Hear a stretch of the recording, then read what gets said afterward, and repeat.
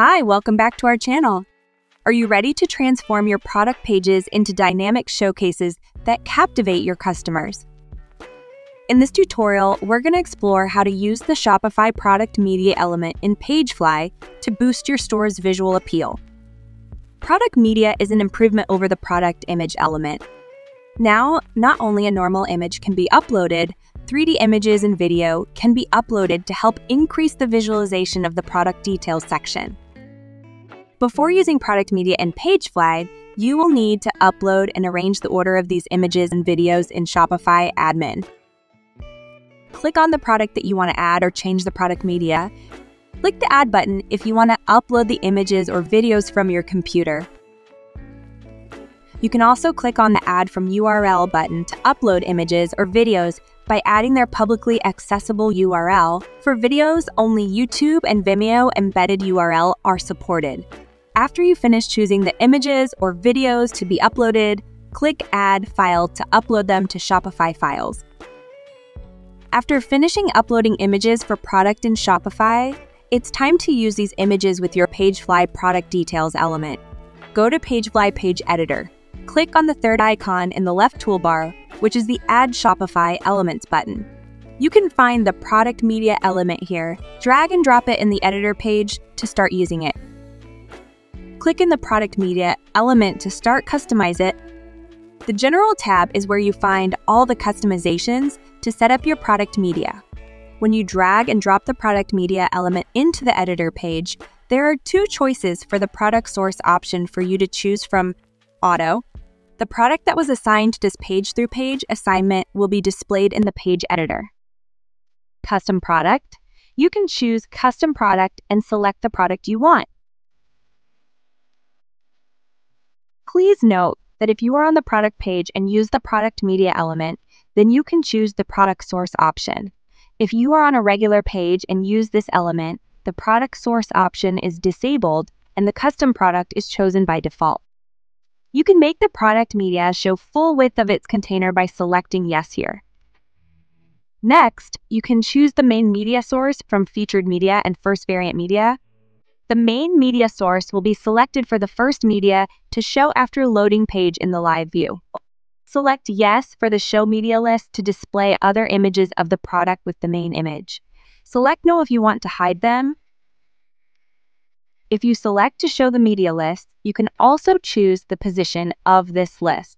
There are 4 choices: top, right, bottom, and left. A product badge dynamically displays the discounts and limited stock remaining.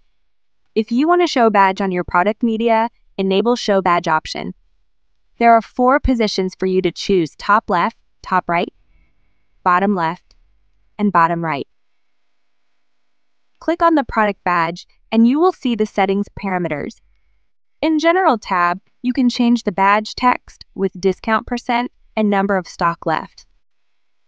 Or you can add custom content for that badge. You can select to apply the badge with specific products when you enable Apply Product Condition. You can apply this badge for all products or custom collection. Then click Select button here to choose the collection to show the badge, or choose to show badge contains tags added here. In Styling tab, you can change the color of the badge text. Set the size of the badge by adjusting the padding.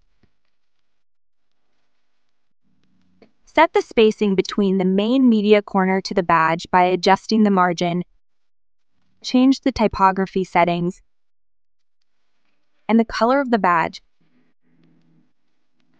Main media is a sub-element of product media.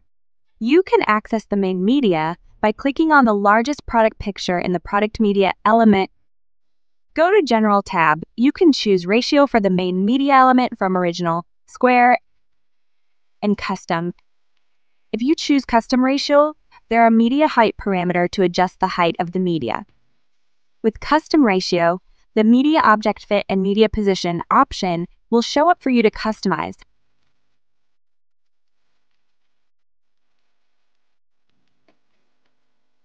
In Media Hover Action, you can choose to none or enable Image Magnifier or Show Hover Image.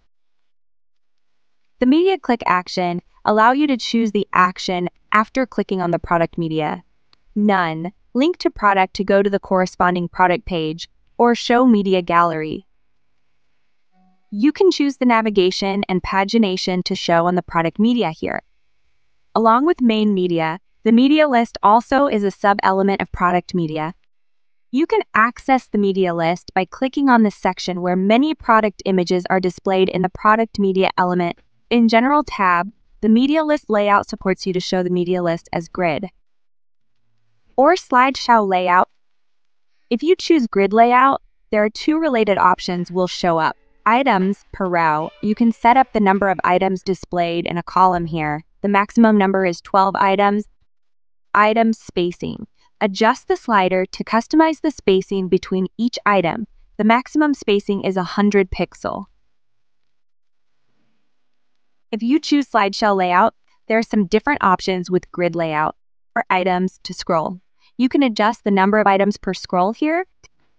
Display partial items. Click on Yes if you want to make the previous and next items partially visible.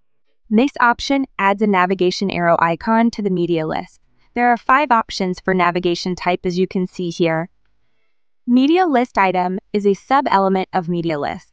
When you click on the media list item in the right sidebar, the styling tab will display many parameters to customize the media. There are 3 styling options including normal state, mouse over state, active or selected state. You can choose one of 4 border styles for each state. You can also change the border color to fit your store design or change the border color individually for each border. For each state, click on the More Settings button to set up the border width and border radius. You can adjust the opacity of the media list items by dragging this bar. Turn on this option if you want to drop the shadow effect on your media. Please note that the changes will be applied to all media list items in the media list. This is the end of the tutorial. Don't forget to subscribe our channel to get more videos. Our friendly and knowledgeable team is available via live chat 24/7 to assist you with any issues. Thank you for watching.